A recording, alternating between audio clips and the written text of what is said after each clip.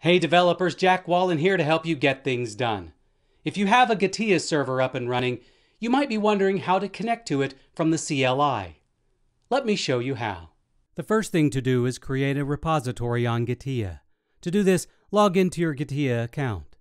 Click the repository tab in the upper right corner and click the plus button. In the resulting window, fill out everything necessary for your new repository and make sure to click the checkbox for Initialize Repository.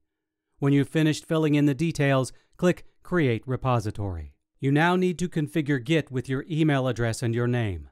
To do this, open a terminal window and issue the commands git config --global user.email email, git config --global user.email name, where email is your email address and name is your full name.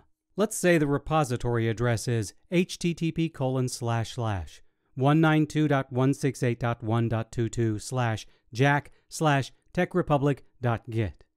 The first thing to do is to clone the repository with the command git clone http://192.168.1.22/jack/techrepublic.git.